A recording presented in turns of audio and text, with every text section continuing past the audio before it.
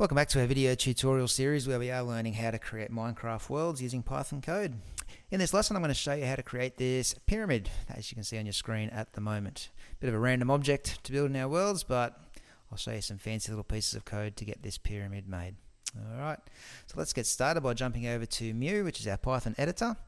And the first thing you want to throw in are those usual first two lines of code where we import all the functions from the Minecraft module, and we also connect Mu and Minecraft up so they're talking to each other. The next couple of lines we throw in are just clearing the world, so we end up with an empty canvas each time we run our code. So save that once you've got those few lines of code in. It's going to be called number 16 pyramid, and give it a run and you should just get yourself an empty world. Okay, so if you go for a quick look around, you'll have your clean slate to work with. Alrighty, so let's get started on making this pyramid now. First thing we're going to do is make a list of the materials we need to build the pyramid. So I'll just put a comment that says build materials. We're only going to use the one today, which is sandstone. And the sandstone block, its block ID is number 24. So inside the variable called sandstone, put the block ID number 24. Now the next section, I guess you could call the dimensions, so I'll put a comment here. We're going to have a height of in our pyramid of 10. Okay, and the same goes for the levels here. Now this levels variable that I'm going to create is going to use some pretty fancy code that I guess I don't fully understand myself. I have flogged it off the internet, but it works. So just copy it in, and I'll try and keep it very simple when I explain what's going on. We're going to write the word reversed, which is going to count something backwards. Okay, and what we're going to be starting at today, if we open up some brackets here, is the word range and then height. So we're going to be starting at the variable heights number, which is 10. Okay, and it's going to count backwards. That's what the reverse thing's doing, and range simply says we're going to be counting one step at a time. So as we build our pyramid, it's going to be starting at 10, then 9, then 8, then 7, 6, 5, 4, 3, 2, 1. All the way until it gets to the tip of the pyramid. Okay, so I didn't explain that very well, but basically we're counting backwards from 10. I might even put a little comment in here. I'll just say count backwards from 10. That's what that line of code is doing, and we're going to use that variable levels in just a moment to help build our pyramid. Alright, so let's keep moving on. The next thing we need to do is just set our coordinates for where we would like to build our pyramid. So x is going to be equal to 0, y is going to be equal to 1. We're just going to come up above ground level. That's why the y is equal to 1.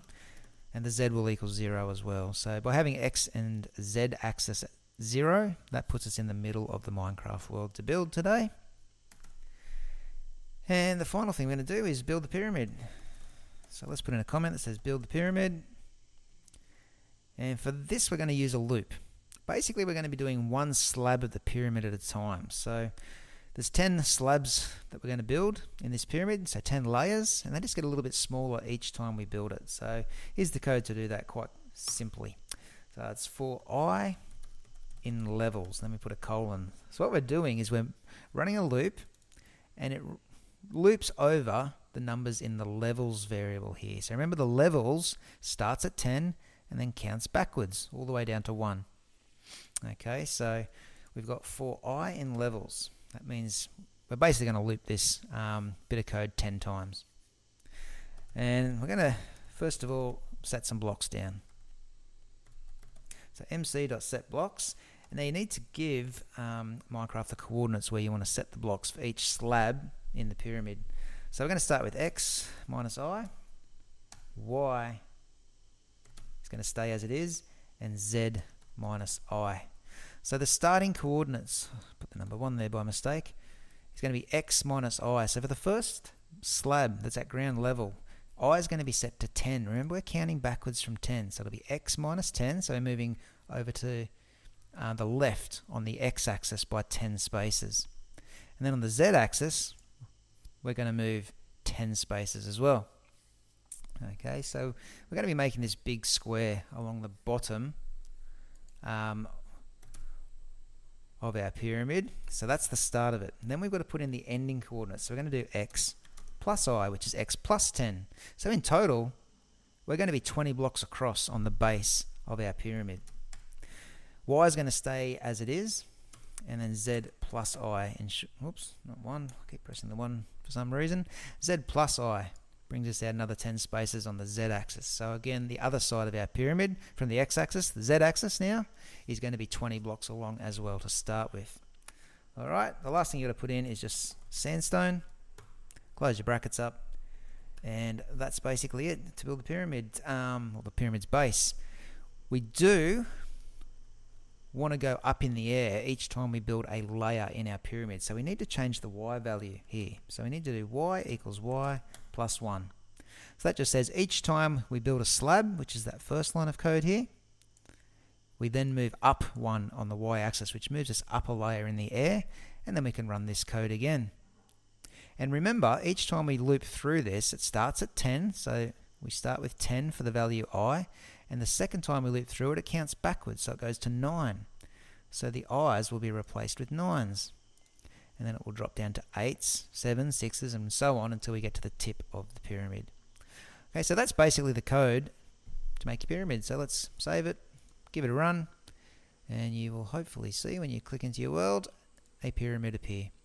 Now if you want to see that work a little bit slower, I'm going to just do something fancy here. You don't have to copy this code, okay? This is just me showing you something. I'm just going to import the time function at the top here, and each time we build a layer, I'm just going to do time.sleep and put 1 second.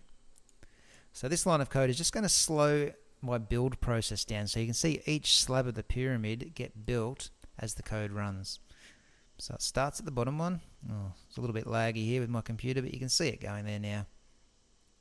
And that's the loop in action. Okay, it is running this line of code, lay 1 slab of the pyramid, and it's moving up 1 in the air. It waits 1 second and then comes around and does it all again. And it just keeps looping those 3 lines of code until it gets to the very tip. And that's it. So I'm going to delete that time.sleep. You don't need that in your code. I was just doing that to show you in slow motion how the pyramid's built. That's how your code should look. So once you've got that, save it up and you are finished.